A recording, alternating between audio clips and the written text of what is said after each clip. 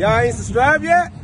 Man, like, share, subscribe. Hit that like button right now. The truth is, we are the Israelites according to the Bible. That's right. What we're trying to show our people is, according to the Bible, who we are as a nation of people. We need to let our people know that the truth is our nationality, our history, our culture. Everything is in the Bible.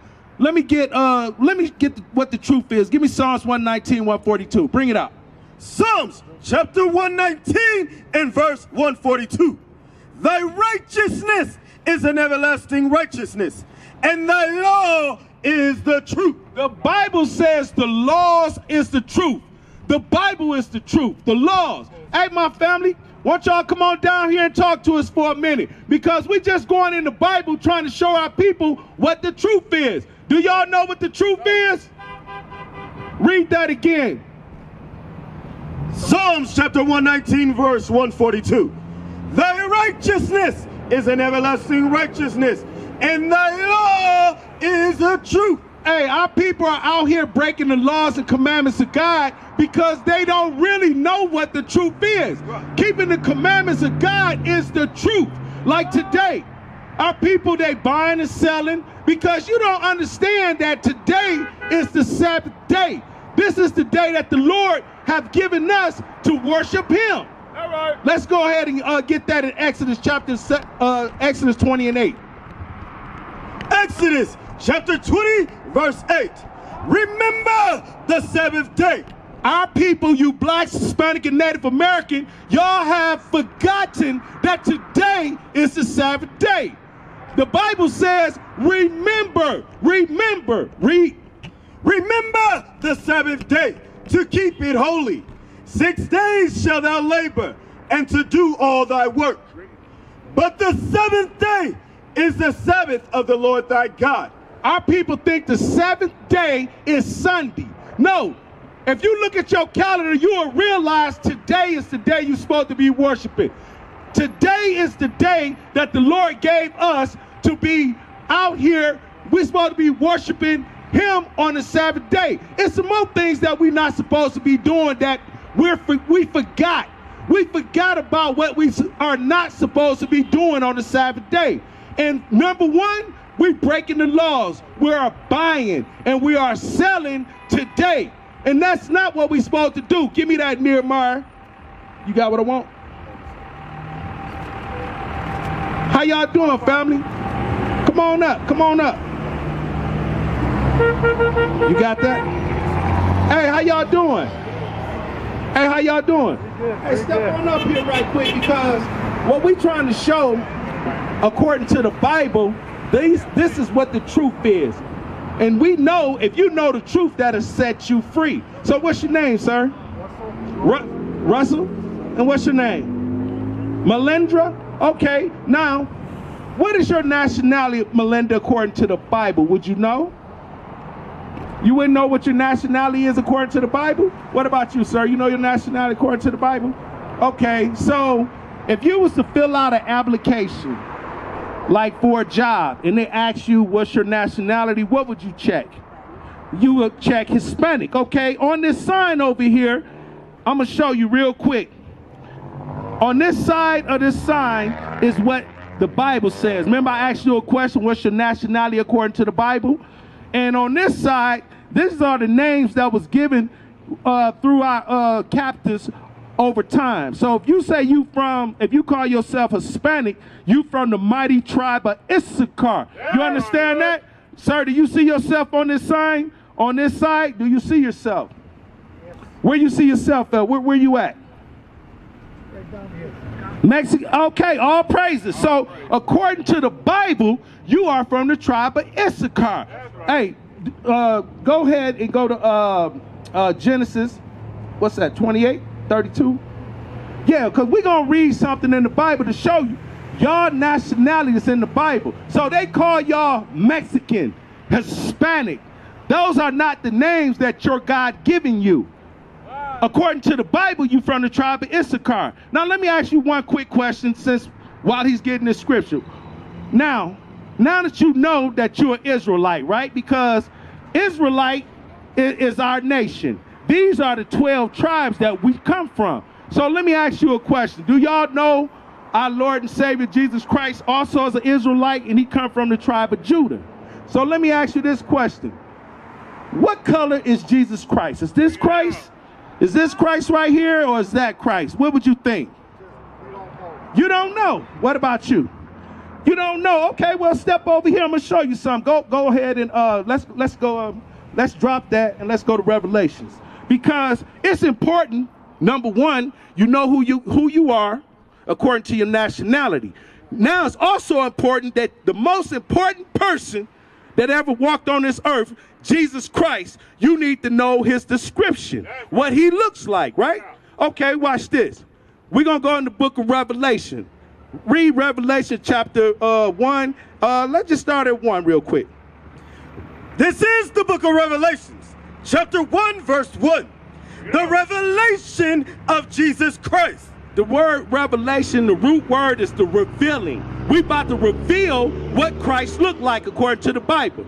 Finish that up. Which God gave unto him to show unto his servant things which must shortly come to pass.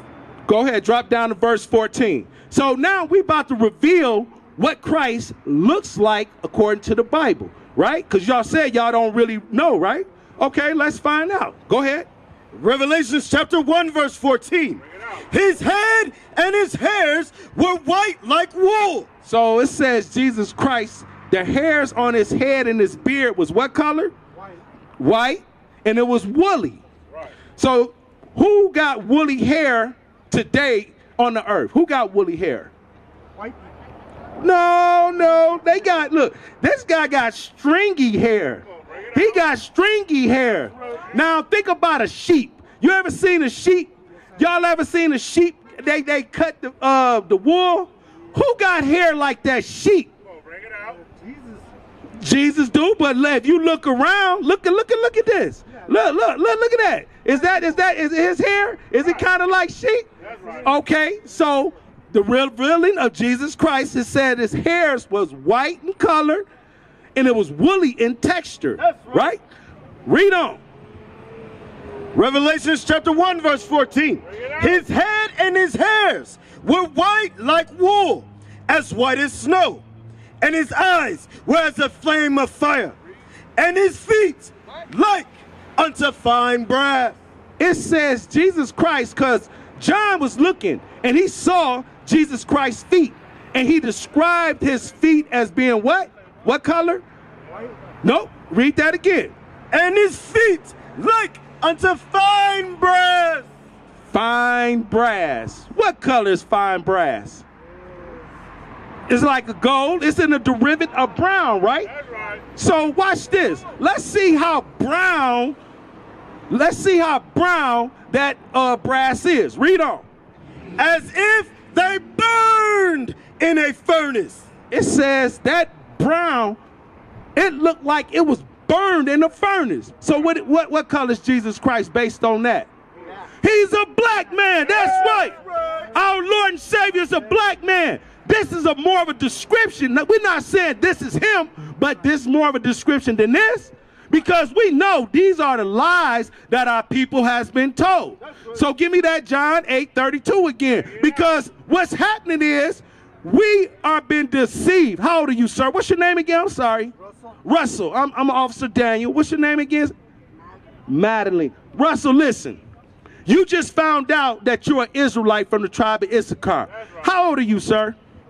62. You 62 years old, and you just now finding out that you belong to the nation of Israel. Right. You've been looking at TV all this time, and they say Jewish. They show them white folks over there. But you're the Jews. Right. You're the Jews. Now, we just went in the Bible and showed you, according to the Bible, that Jesus Christ is a what color man? Black man. So they've been hiding. They've been hiding that from you from 60, how many years? 62 years they've been hiding that from you. Yes, sir. Hiding it from you, man. You are the greatest people that walked on the face of this earth. Right. But you know what happened to us? You know what happened to us? We got, well, you know what? How about, I'm going to say this. Is blacks and Hispanics and Native American, are they cursed? Do you say they curse?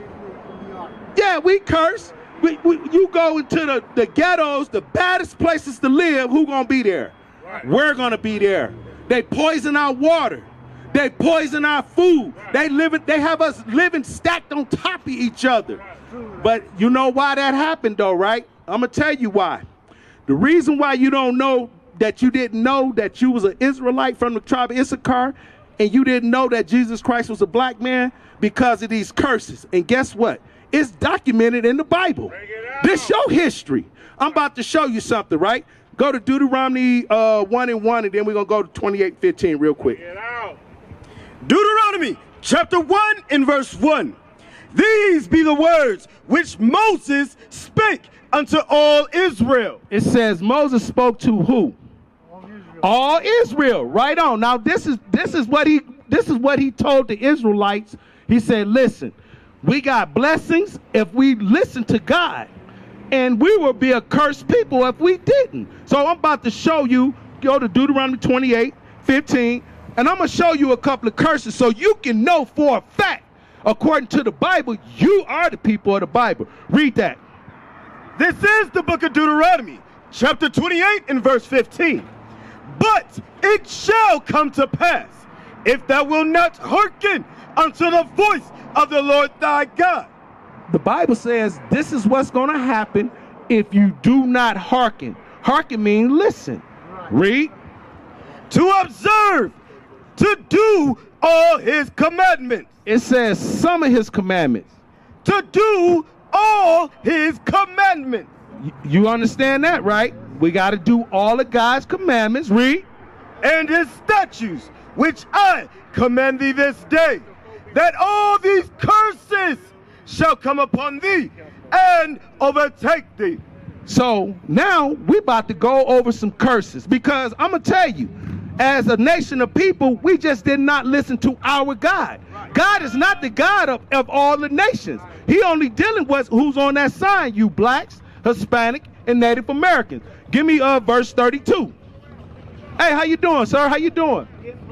Okay, come on over here. I want to talk to you. Bring her over here too. I just want to talk to you because I want to show. Just stay right here and listen to the scriptures. Read verse 32 right quick. Watch this. We're in Deuteronomy, the 28th chapter, and I'm showing them that blacks, Hispanic, and Native American, that we're a cursed nation of people. And God prophesied in the Bible what was going to happen to his peoples. Now watch this. Go ahead. Verse 32. Deuteronomy chapter 28, verse 32. Thy sons and thy daughters shall be given unto another people. Now I'm going to talk to you. God say a curse. All right, sir. God say a curse that your sons and daughters was going to be given to another nation of people. Right. Did that not happen? I'm not sure. Well, it's happening right now. It's happening right now. Let me explain something to you. Do you know what's going on at the Texas borders? Bring it out. Do you know what's going on in the California borders? Right. You got children in what they call like concentration camps. Right. They split apart. You understand that? So that's what the Bible says what's going to happen to us if we don't listen to God. He said he was going to split you apart from your kids. Isn't it odd? Isn't it odd they'll say that you're illegal and this is your land? Right. And then they're going to take your kids from you and you can't get them back. What kind of crap is that? But that's what the curses is talking about in the Bible. That's how you know that you are what other nation of people can go through that? Right. Is the white man going through it? What about the Arabs? Chinese? Ain't nobody going through that. Read. Deuteronomy chapter 28 verse 32. Thy sons and thy daughters shall be given unto another people, and thine eyes shall look and fail with longing for them all the day long. Every day people been taken away from their kids, and their kids is over there on these border concentration camps, and that's all they can do is wonder what's happening to their sons and daughters. They don't know. That's what it says. Their eyes is longing. They up there just daydreaming, wishing that they can have their kids back. Read. And there shall be no might in thine hand. When it says no might, we ain't got no military. They'll take our kids, and guess what? What we got to do? We can't do anything about it. We can't do nothing about it but hope and pray that God will provide a way for us to get our kids back. All right, let's look at another curse. Now, go to verse 48. Read that. Deuteronomy chapter 28, verse 48. Therefore shalt thou serve thine enemies, which the Lord shall send against thee. Now, God says you got enemies that God sent against us blacks, Hispanic, and Native Americans. Read. In hunger. It says in hunger. Hey, how you doing, my brother? Come on over here for a minute. Because my name is Officer Daniel. How you doing, sir? I'm showing them some curses in the Bible. Do you know your nationality according to the Bible? No. You don't know? So come on over here real quick. Because look, this is why we out here. Because, okay, what's your name, sir? Vega? Vane? Okay, I'm Officer Daniel Vane. It's good to meet you, sir. So, hey, just stay right there because I want to finish this script out. Real quick, can you find yourself on this side of the sign? Yeah. Where? I'm from Haiti. You from Haiti? Yeah. So you from the mighty tribe of Levi according to the Bible. Okay, well, come on, because there's a lot going on in Haiti. So watch this.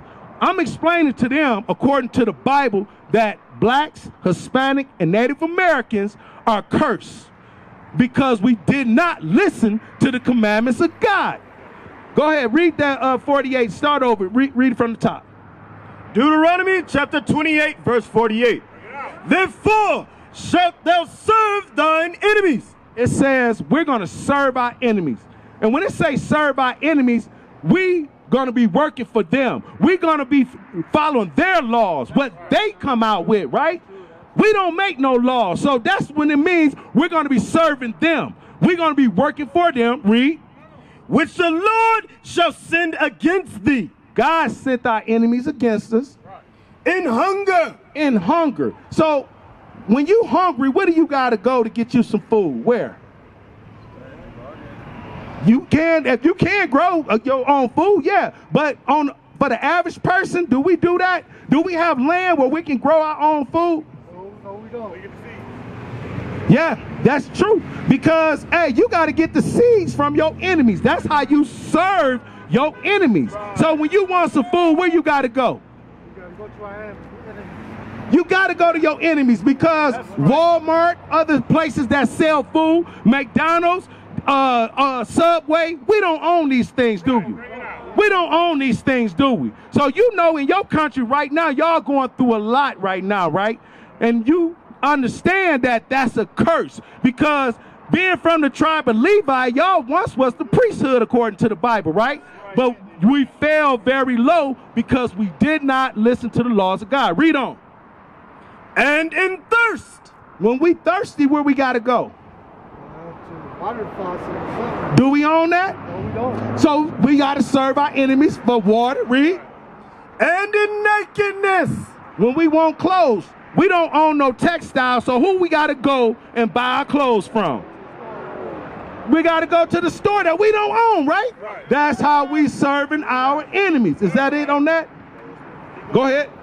And in want of all things. The Bible says because we broke God's laws and wouldn't listen, for the works of all things, driver license, birth certificates. You understand? You want education? You got to go to your enemies. Anything you want, anything, a business license, a car, anything you want, an airplane ticket, a passport. What you got to do? You got to go to your enemies because we wouldn't listen to God. Go ahead, read. And he shall put a yoke of iron upon thy neck until he have destroyed thee. What is the nation?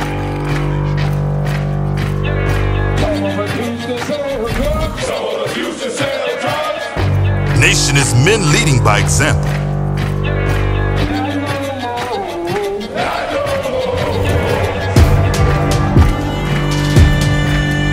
Nation is family.